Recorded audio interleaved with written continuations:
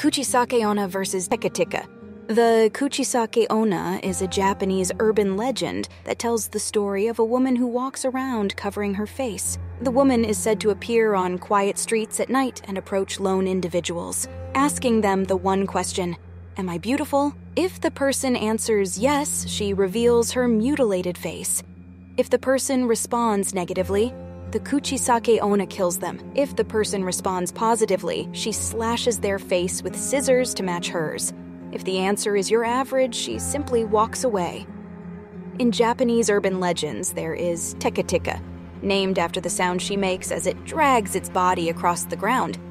She was once a young woman who fell onto a railway track and was gruesomely cut in half. She is described as having an upper body that floats above the ground. She carries a scythe, attacking her victims, slicing them in half. Who would you be more afraid of?